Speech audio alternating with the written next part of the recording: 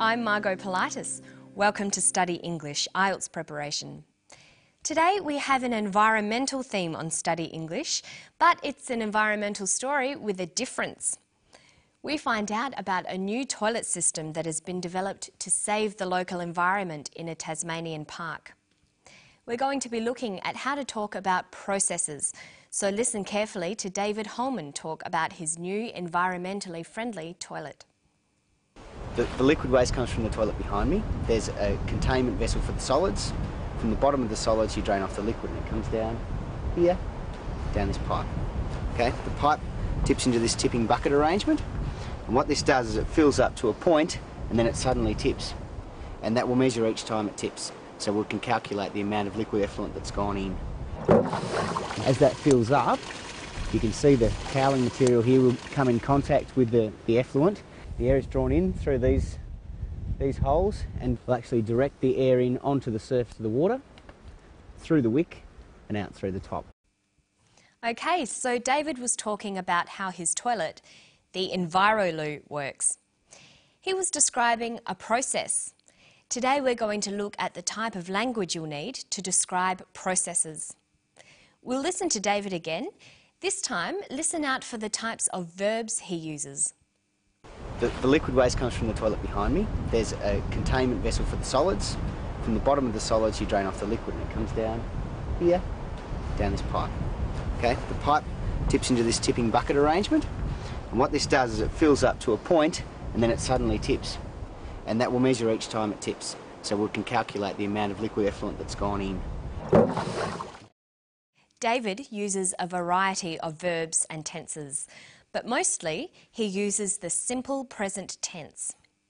The simple present is often used to describe processes and procedures.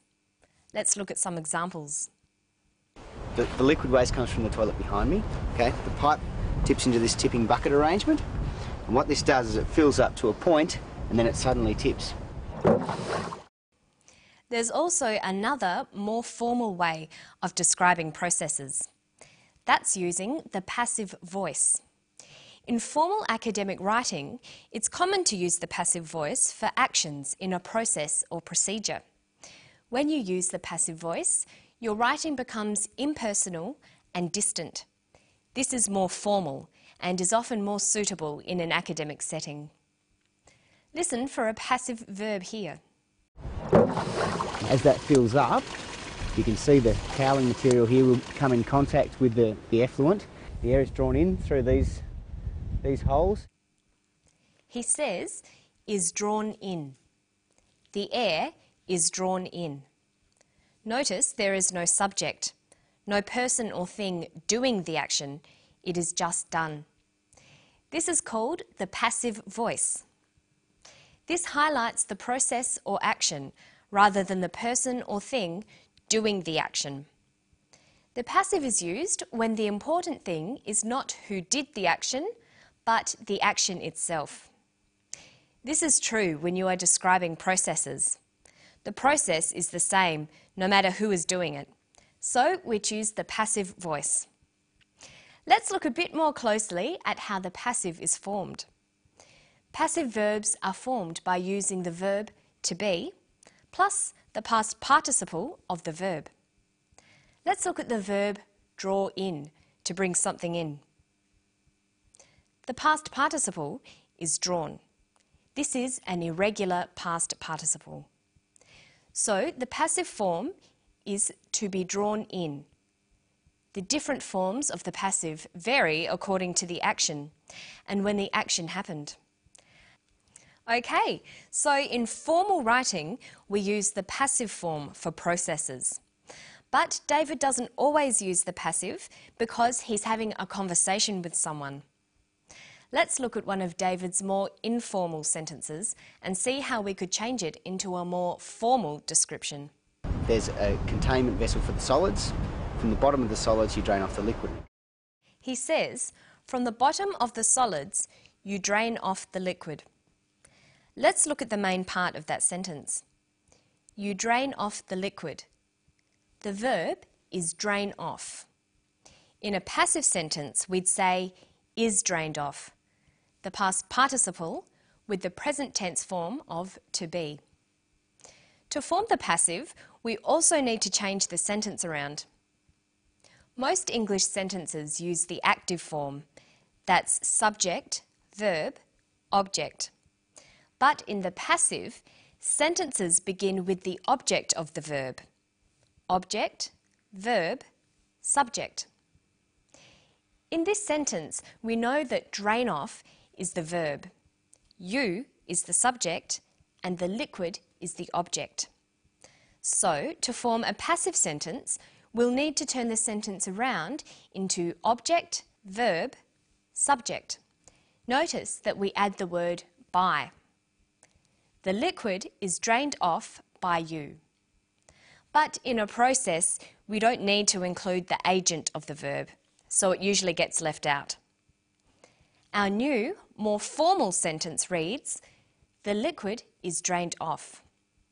So let's go back to that full sentence. From the bottom of the solids, you drain off the liquid.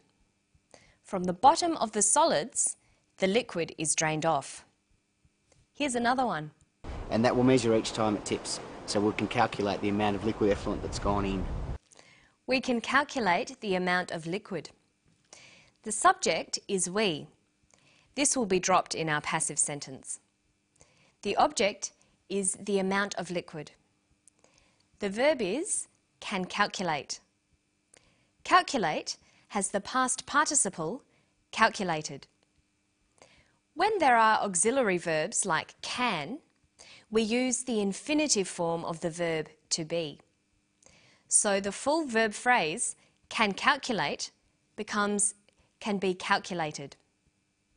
Remember that a passive sentence starts with the object, then the verb. So we can calculate the amount of liquid becomes the amount of liquid can be calculated. Okay, let's finish today by testing you on the passive. Listen to the steps in a simple process. This is how you make a cup of coffee. It's in a conversational style. You fill the kettle with water. You turn on the kettle. You boil the kettle. You pour the hot water into a mug. You add some sugar. Then you can drink it. Okay, let's start at the beginning. You fill the kettle with water. What's the verb? Fill. The subject? You. The object? The kettle. The passive verb is filled. The new sentence is, the kettle is filled with water. See if you can do the next one. You turn on the kettle. The verb is turn on. The subject is you. The object is the kettle. The kettle is turned on. You boil the water. The water is boiled. You pour the hot water into a mug. The hot water is poured into a mug. You add some sugar. Some sugar is added. Then you can drink it. Then it can be drunk. But we'd usually say, then it's ready to be drunk. So let's go through that again. The kettle is filled with water. The kettle is turned on. The water is boiled. The hot water is poured into a mug. Some sugar is added. Then it's ready to be drunk. And I think I'll go and make a cup of coffee right now. Don't forget to practice these active and passive sentences. And I'll see you next time for Study English. Bye.